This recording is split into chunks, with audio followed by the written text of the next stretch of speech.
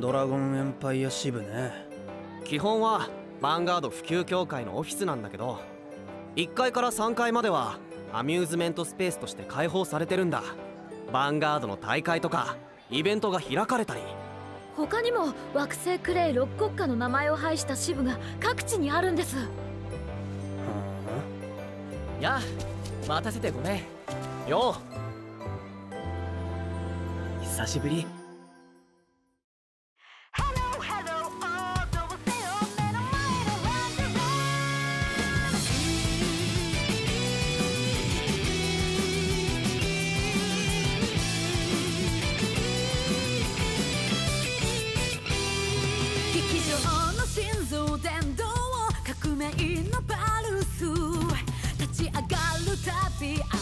騒いで今日の影は歴史になる。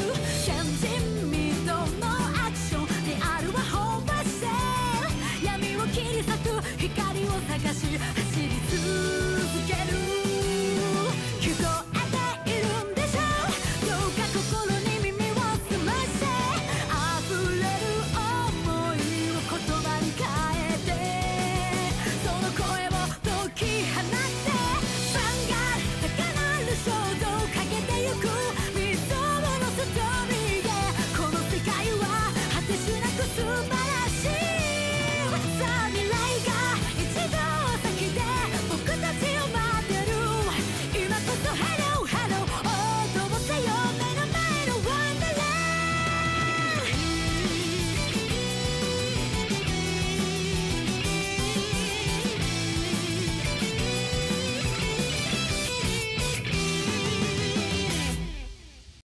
Vanguard G! Now, wait just a moment. There is no escape from this strategy. Technical Booster, the Genius Strategy, now on sale! Bushiroad!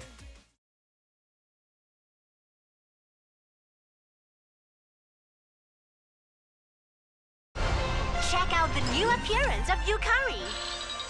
Enter the unknown world of Tritome and gain the power to predict the future. Cyber Logic, now on sale. Bushiroad.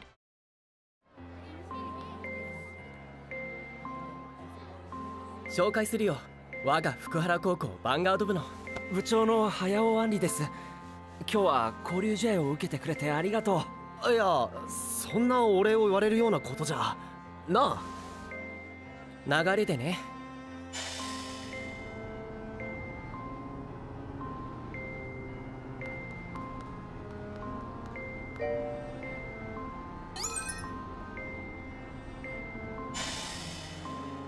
まあ今日はよろしく頼むよ。おお、紹介するよ。こいつは騎馬シオン。騎馬シオンって財閥の？シオンさんは成績優秀、文武両道、フェンシングももちろんヴァンガードも強くて、帰ってきた騎馬のパーフェクトプリンスって話題の人なんです。完璧ね。はじめまして。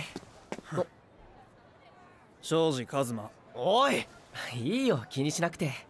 ああ、それからうちももう一人。羽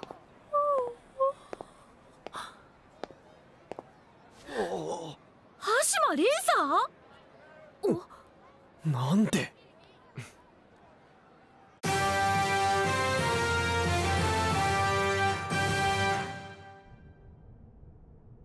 お、ここか。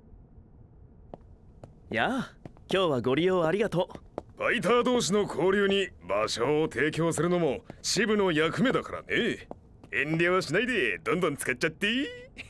ここの支部長さんとカゲロウのクランリーダー守さん。どうもどうも。こんにちは、安城守です。はあ。ではこれより福原高校ヴァンガード部と、そっちのチームの名前は？チーム名、そっか、それも決めねえとな。クロノさんのチームだからクロノズとかどうですか？名前とかどうでもいいけど、ダサいのだけはやめろよ。クロノズとか。だったら何か代案を出してください。もうやめろお前ら。名前はまだないだけはやめてくれよ。スタンドアップバンガード。よーし、僕のファイトだがお、己守るキューン。けど悪いな、こっちまで来てもらって。いや、ここじゃないとダメなんだ。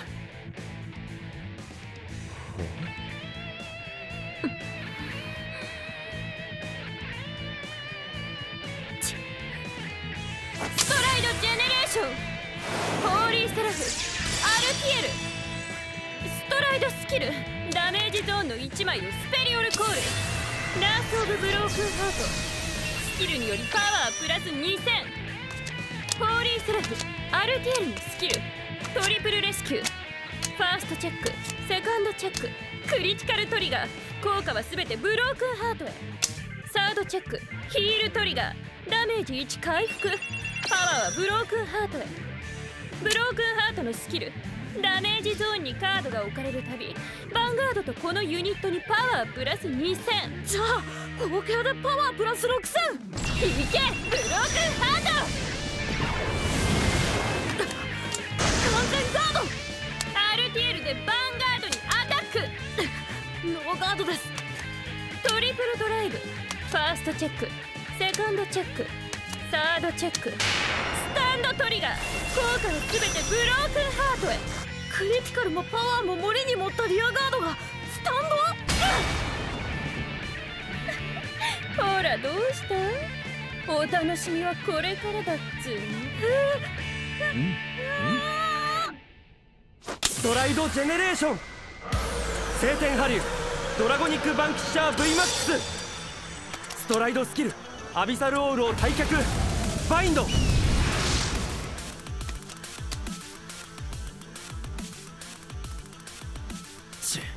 グレード1がドロップゾーンに1枚もねえ。ここはいつも通りリアガードをコールして、でも確実に全部退却させないと追加ダメージが、やっぱりこっちを。あのさ、さっきから全部聞こえてるけど、さっさとしてくんねえかな。ごめん。VMAX でヴァンガードにアタック。スキル発動。 G ゾーンの表のボルテージの数だけリアガードを選び、ヴァンガードとその全てにアタック。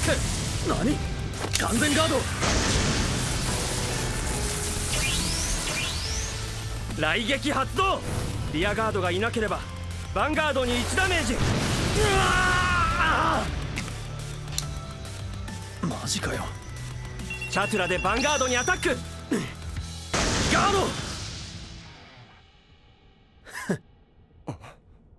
ありがとな。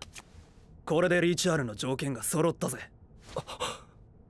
ドロップゾーンのグレード1の数によって発動するシャドウパラディンの必殺スキル。それを警戒してボルテージにストライドした時、スキルでドロップゾーンのグレード1をバインドしておいたのにガードで条件を達成されてしまった。ってことでドラグハートルアードのリーチ R、ストライドコストなしでストライドできる。ストライドジェネレーション、ドラグドライバールアード、ドラグドライバールアードのリーチ R、アビサルオール、ソードブレイカー、リーズをコール。それぞれパワープラス3000。ストライドスキル、山札からグレード1以下のユニットを2枚までスペリオルコール。リアガード全部退却させたのに、あっという間に4体も揃えてきた。いくぜオラオラオラ。面白いチームだな。お褒めに預かり光栄です。あのメンバーをまとめてんだろ。お前すげえよ。そっちはどうやら手を焼いてるみたいだね。しょうがないだろう、まとめ役って柄じゃねえんだから。でもこのチームでアンダー20に出るんだろ。アンダー20チャンピオンシップ、普及協会が開催する20歳以下限定最大規模の全国大会、プロファイターへの登竜門。うちはアンダー20に部の存続がかかっててね。悪いけど負けられない。俺だって負けるつもりでチームなんか作らねえよ。強くなりたいんだ。もっともっとヴァンガードで。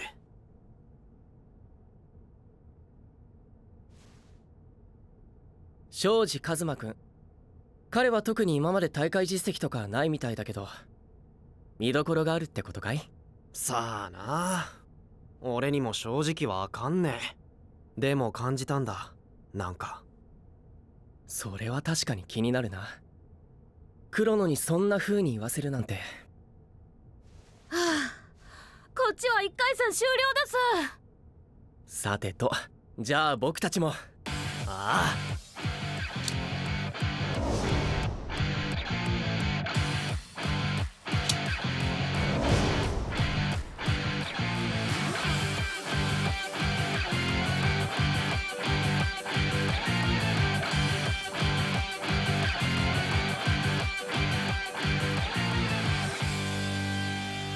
スタンドアップザ・ヴァンガード。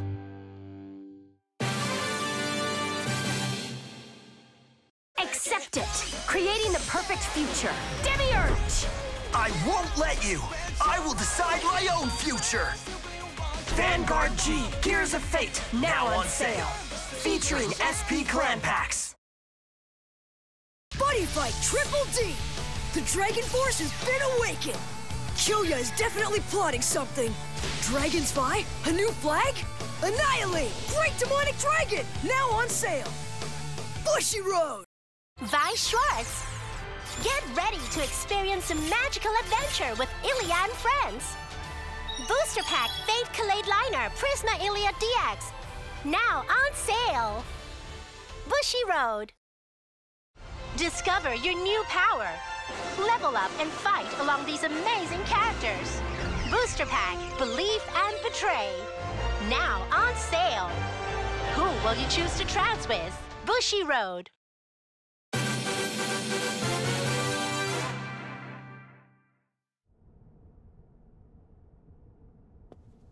ねえねえ、今どうなってるの？5ターンでクロノさんがクロノジェット G にライド2ダメージ与えて終了しました。次はシオンさんのストライドです。ダメージ3対4。シオン君が押されてる。いや、勝負はこれからだよ。君臨せよ、我が新たなる剣ライド天命の騎士アルトマイル。今まで何度もファイトしたけど、こんな顔したシオン君一度も見たことがない。ストライドジェネレーション戦勝の聖騎士セルフェス。ストライドスキルスレイマンにパワープラス4000。コールベレヌスを前列へ、アレクトスを後列へ。ベレヌスでウガルーリにアタック。インターセプトセルフェスでヴァンガードにアタック。ベレヌスのスキル1枚ドロー。セルフェスにパワープラス5000。セルフェスのスキル手札から好きな枚数をバインド。スレイマンにパワープラス5000。手札を全部バインド。いや、それでいいんだ。まあ見てて。ノーガードトリプルドライブセカンドチェックサードチェックヒールトリガー。パワーはスレイマンに。スレイマンでヴァンガードにアタック。ブレイブパワープラス3000。さらにスレイマンのスキル山札からグレード2のユニットを1体。スペリオルコールパワープラス2000。ノーガードエスコートイーグルでアタック。ガードターン終了時バインドしたカードを手札に戻す。ブレイブの発動条件は手札3枚以下。手札を減らすことなくその条件を整える。実に的確だ。計算づくかよ。さすがだシオン君。クロノさん頑張ってください。ストライドジェネレーションメタサルサースプリットペガサス。ストライドスキルルガルーレをタイムリープ。スプリットペガサスのスキルリアガードを1体山札に戻し、グレードマイナス1の十二四国獣を2枚までスペリオルコール。 G ゾーンのスプリットペガサスのスキル G ゾーンのスプリットペガサスの枚数分前列の12四国獣にパワープラス1000。スレイマンにアタック。ノーガード。エスコートにアタック。ガード。スプリットペガサスでヴァンガードにアタックだ。ジェネレーションガード。新清流レーザーガードドラゴン。スキルでシールドプラス5000。さらにガード。トリプルドライブ。セカンドチェック。12四国獣のグレード3をゲット。ルガルーレのスキル発動。タイムリープ。アタックが終わったルガルーレをタイムリープ。これであと2回攻撃できます。やるじゃねえか。サードチェック。ヒールトリガー。ダメージ1回復。パワーは左のクロノジェット G へ。いっけー。エスコートイーグルでインターセプト。ブレイブでシールドプラス5000。アタックガード。攻撃の終わったユニットをタイムリープさせて怒涛の5回連続攻撃なのにノーダメージかよ。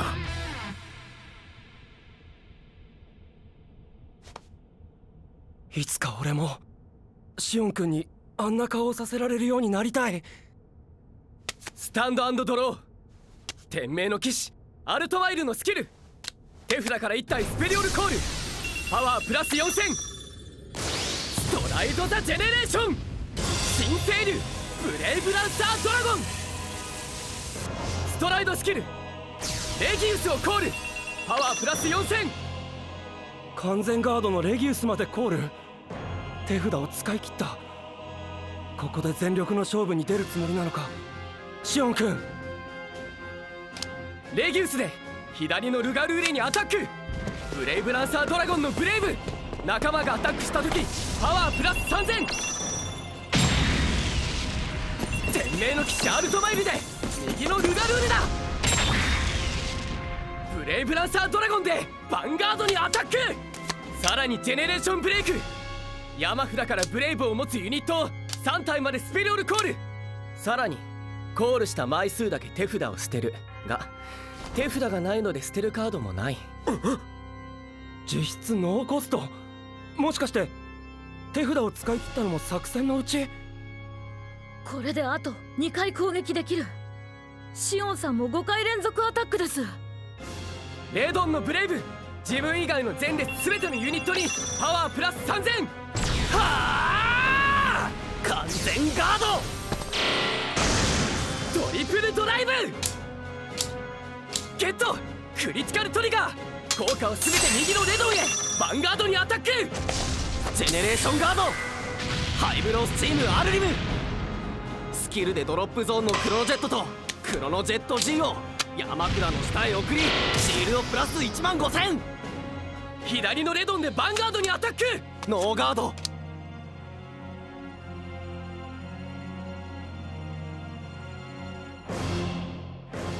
ブレイブランサーのスキルでユニットをスペリオルコール。手札を使わずに攻撃回数だけ増やしやがった。ブレイブランサーと呼び出したレドンのスキルで怒涛のパワーアップ。でもクロノさんはそれを防ぎ切った。シオン君、このターンにかけて何もかも全部使い切ってたのにしのがれるなんて。どうですか。これがクロノさんです。G ゾーンのスプリットペガサスのスキル。表のスプリットペガサスの枚数分前列の12四国獣のパワープラス1000。今クロノさんの G ゾーンには表のスプリットペガサスが2枚。であのデッキほとんど12四国獣なんじゃ。そうだから前列のユニットは常にパワープラス2000です。ストライドジェネレーション。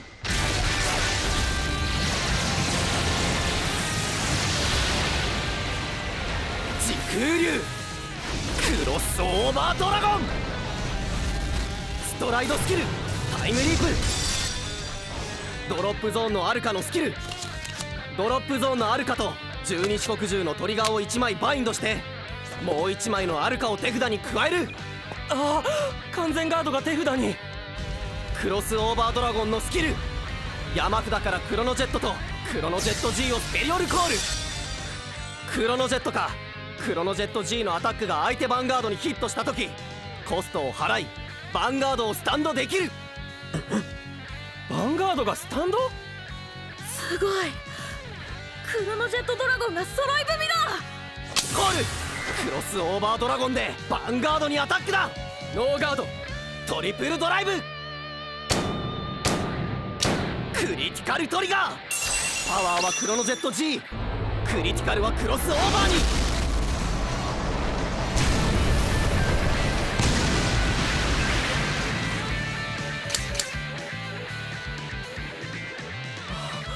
ダメージ5。クロノジェットでアタック。ガードまだだ。クロノジェット G スカウティングオールのブレイブガード、さらにインターセプト。後列からガードだと。防がれた。やったやった。どちらかでも通れば決められたのに。前のターン完全ガードのユニットまでコールしたのには驚きましたけど、ちゃんと守りも固めてたんですね、シオンさん。盤面にはまだ後列からガード可能なスカウティングオールが残っている。前のターントリプルドライブでストライドのコストも確保している。でもクロノさんだって手札に戻した完全ガードがあります。守りは固い。あ、そうだった。このファイトまだまだこれから面白くなるね。一体どっちが。やはりアンダー20を勝ち進んだ僕の前に立ちふさがるのは間違いなく。ああそうだ、やっぱり俺のライバルはお前しかいねえ、シオン。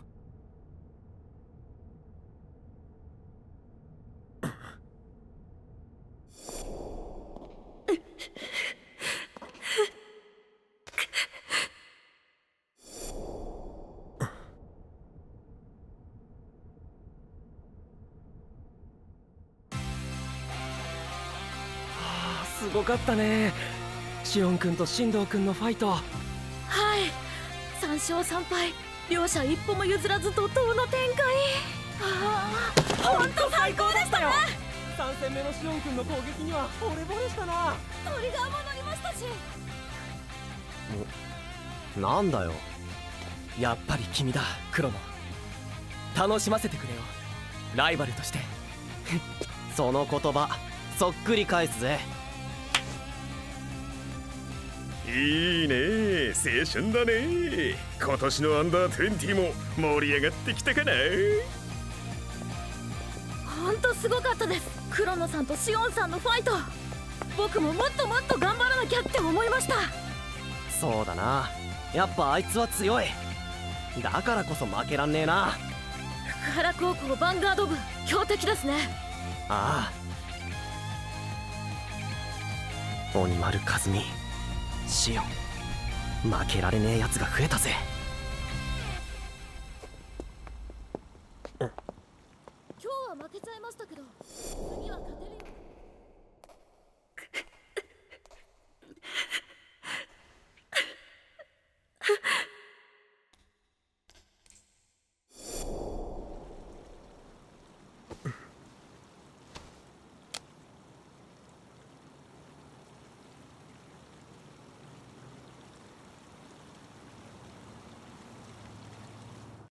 Vanguard G! The fate of 2 planets is at stake. As the ultimate judgment begins, grab hold of our future! Booster Pack Absolute Judgment, now on sale! Bushiroad! Buddy Fight Triple D! Wow, new flags that I've never seen before! And the mysterious dual cards! Can't wait to fight them all! Triple D Booster Pack Alternative Volume 2, now on sale! Bushiroad! 君の言葉が羽になってイメージを描くよ。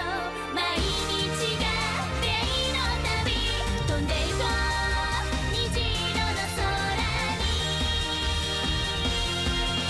空踊る朝も月が微笑む夜も、思うのは鮮やかなみんなの笑顔。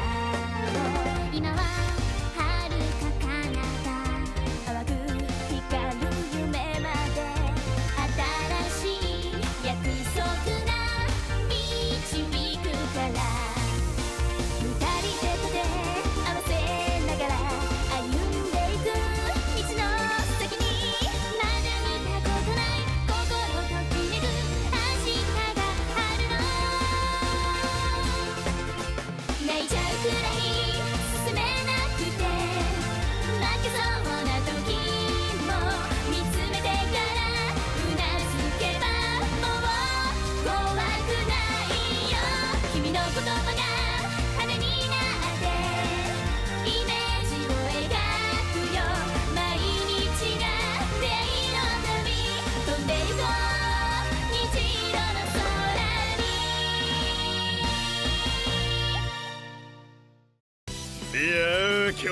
楽しかったね。若い子たちが頑張ってるのを見ると負けずに頑張らなきゃなって思いますね。守る君だってまだピッチピチじゃない。僕だって彼らから見たらおじさんですよ。おじさんにはおじさんの魅力があるんだよ。知りたい？結構です。それより昼間サボってた分残業お願いします。ああ、守るキュン、鬼鬼鬼キュン。